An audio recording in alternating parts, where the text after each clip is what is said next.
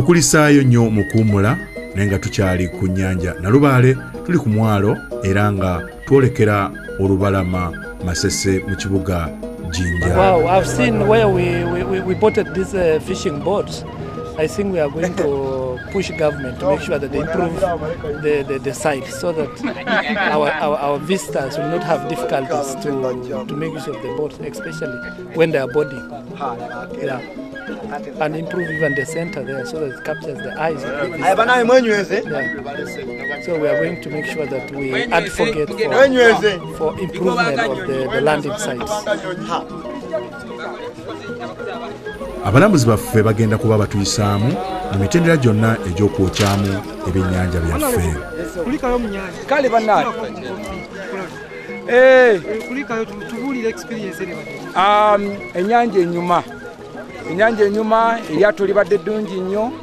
Amaato gaffe wano e Masese baabana baffe bavuga bulungi amaato naye twagala okwongerera n'okulongoosamu okwongerako. Njagala abantu bannajjinja bonna ne bannayuganda abagala okubeerako ku mazzi mujje wano e Masese tulabe nti nno musobola nnyo okulambula wano tubadde munda ne tuvuba ebyennyanja so tunyumiddwa nnyo. Olwo tumukubirako mu ngalo banange. Ezimu kuzina empuuta ze tuvudde ne Hon.Nabirah Membo ono. Olwo tumukubirako mu ngalo. Akutte empuuta. Hon.Nabirah akutte empuuta.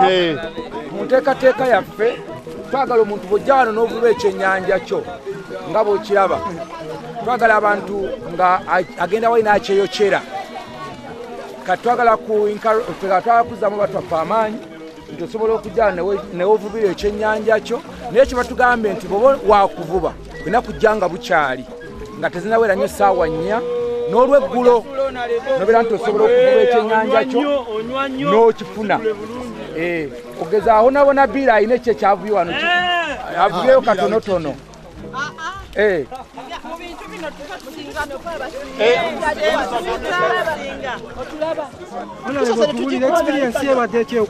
Okuvuba ngenza okulaba nga kyetaagisa bukodyo.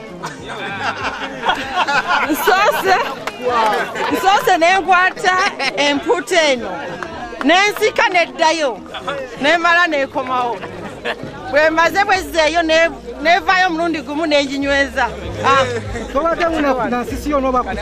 Nsoose kwekangamu nayinza okulaba ate kyenagenderedde okukola kuvuba. Abavubi era mbeebaza mwebale kino mwebasinga mu kintu kino. Akakodyo kekakola ab'emulungu abeggaba mwenna nga bwe mwetegeera mwebale ekintu kino mwe musinga kuba bwe ntuusi e Masese balaze bukodyo bw'emulungu. Omanyirivu bwange busuukiridde kubanga nabuvako dda kyova olaba asobodde okukwatayo ebyennyanja ebibiri.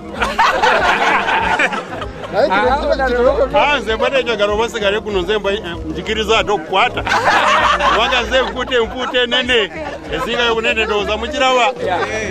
Batezeza obukodyo kyabazinga enanda yakyabazinga tugemye engege okuva mu myalo gyakyabazinga era nidina engege. Tuyanze nnyo tukubiriza abantu baffe okubeera nga ebyennyanja tebavuba bwa nnyanja byongereko sayizi ng'eno gy'olaba ogikolera kikyassa n'okussa amanyi tugenda kulyanga ddala kiramu bulungi. Buli muntu ajja wano yeevubira ekyennyanja kye n'akyokya n'akirya. Ab'ejjinja temubeera eyo mwenna abeeyiganga mujje e Masese. Tulabye nga wano eryato weritookinga oba wetwasinga awalabika nga weetaaga okulongoosa. Minisita oba kati nze ndowooza management y'omwalo kyenjagala mukole mutereeze wano ng'omuntu ayingira mu lyato n'okuvaamu.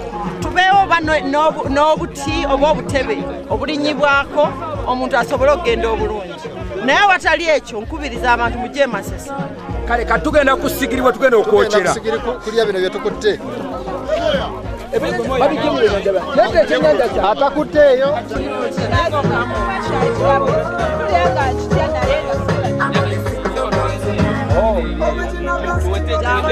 Nabirah twokyere. Okirabye ekyo.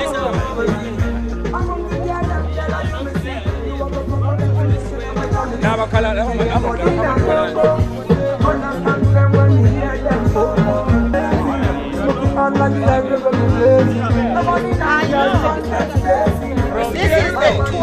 Ministry, together with the Committee on Tourism, Trade and Industry, showing Ugandans the resource and how you can clean your fish. Afterwards, you know, you get this fish fresh from the lake. And after you do it, we are going to show you how to really season it very well. After seasoning and we barbecue it, we'll salt it, and then we'll garnish it, and it will be ready to eat. Caught by than the other than the Kampala woman MP. These are the local treasures. No, you're leaving. Use this one is not yet. Yes. You see the shop that's still here. No. No, technical help, the gentleman is like this. Behind there, he can show you. So technical. What does he see?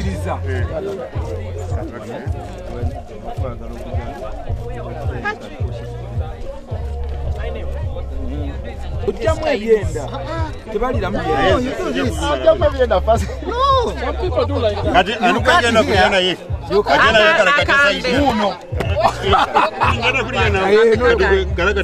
Minister, we shall get to the smaller one. I can't bet you. I can't bet you. Eno yaffe olaba weri clean. Ona bade tukisaze mu lubuto. Tukisaze wali. Kikyali kiramu linda ko kisala. Kiraba. Akomye mu njira. The gears are still moving. Kiri wa kino ekyafe. Tukisaze. otema wano boti n'okutula ndemanyi okufumba.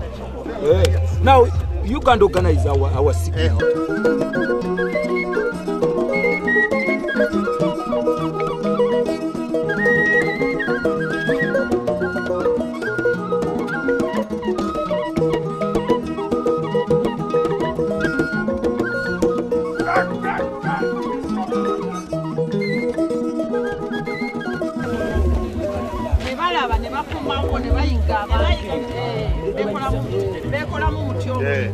Sebo ekyenyanja nakutte bisatu naye kubanga tubadde bangi naye nga bako banange naye nga tubadde kukola lwaleero tubadde tulambula Masese fishing area wano kyetulaga nti no yes waliwo fish osobola kujja n'okola fishing eyo omulabye engeri gye abantu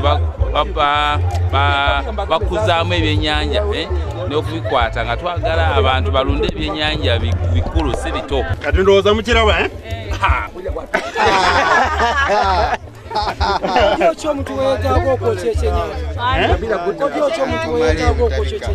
Kukivuba mu nnyanja okumala okitoola mu maaddi okireeta ng'okisala ng'okinaaza ng'otaako omuunu ng'ota mu muliro simple. Weetaaga kuba nga omuliro mutonotono nga ti mungi ino n'obwegendereza.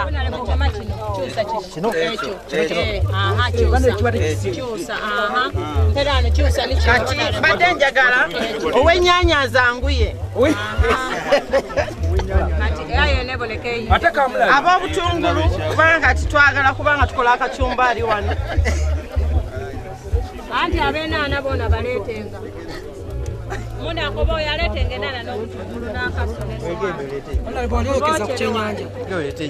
ekyenyanja okusookera ddala olwaleero olw'ensonzi okubeera nti njo kizaagala ekyenyanja nze manyini kye neekwatidde mu mazzi era kagamba kisanyusa okulaba nga ekyenyanja kyojje mu mazzi okiteeseteese bulungi mwenyini n'okyekolerako nga bw'oyagala osobole okukifunamu kyoyagala kyenyini testi yenyini gyoyagala kyetagamuko omumanyirivu okumanya nti saidi eno ndowooza nandibanga asobola okufuna ekyenyanja n'engeri gy'osobola okuzanyisamu muli eddobo okubanga osobola okukwatirakitinga ekyenyanja kijje mangu. Ennyanja byaffe byosanga mu national park tobikwatako tobirya naye wano tubirya naye kati wano neeri gye tugenda mu national parks waliwo njawulo kubanga ebisolo byonna ebiri mu national park biri protected.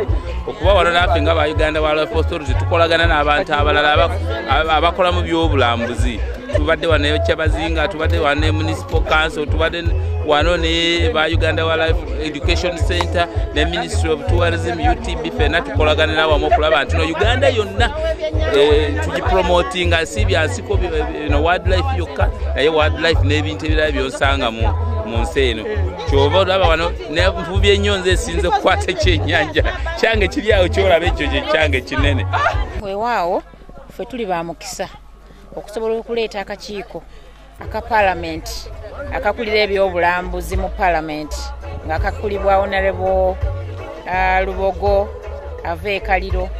Tumwebaza nnyo ne Hon.Nabirah Minister Godfrey Kiwanda olw'okubeera nga bamuwerekeddeko okujja okulaba ebifo ebimu bye tulina ebyobulambuzi. Ensi yaffe Uganda ya mukisa nnyo, tulina ebintu bingi, tulina ebintu ebirungi abantu baffe bye beenyumirizaamu.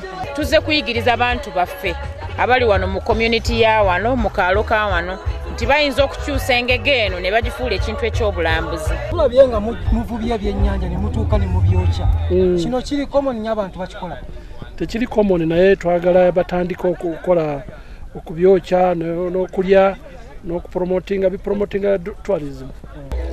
Okulambula kw'ekika kino twongera okumanya ensi yaffe ne twongera okujaagala n'okujagazisa abaana baffe n'abalambuzi n'abantu abalala abali ebweru w'eggwanga. Not bad.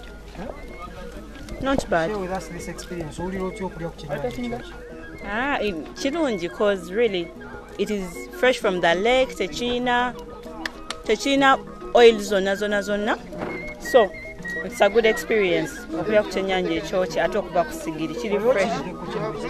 Nali nkyenfubiddeko ewaka. Tubuulire ekyennyanja ky'ofumba ewaka kyawukana kitale kino ky'osanze wano?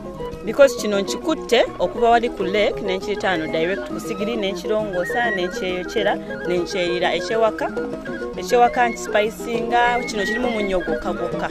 Amawanga amalala tegayina kino. Amawanga matono nnyo agayina amazzi agali fresh nti osobola okugyamu ekyennyanja kino nga bw'okiraba n'okyokya. Agagayanja gemuwuli aganene tegayina kintu kifaanana bwe kiti. Ffe kino kye tulina wano kiringa kirabo naye tetukimanyi. Kye mbasaba bannayuganda kwe kumanya nti kino tukifuule nga culture yaffe n'abantu bonna abatukyalidde abavudde mawanga ag'ebweru tusobola okubatwala mu nnyanja yaffe munda ne bavuba ebyennyanja aye ne bajja ne babyokya. Eno culture nnungi nnyo. Fishing tourism yemu ku tourism ennungi ennyo epromoting eggwanga. So kino tokyakisanga mu nsi yonna, kiri wano waffe Uganda ate kiri wano Masese. Bwetyo bwe tutambudde olwaleero era nga nkujjukiza nti nno ku lw'omukaaga olujja tujja kuba tukulambuza omugga Kiyira oba River Nile na biki ebyongeddwako okutumbula ebyobulambuzi. Kwagalizanga okumanya ensi yo ddala okumanya nti nno Uganda Ekkula.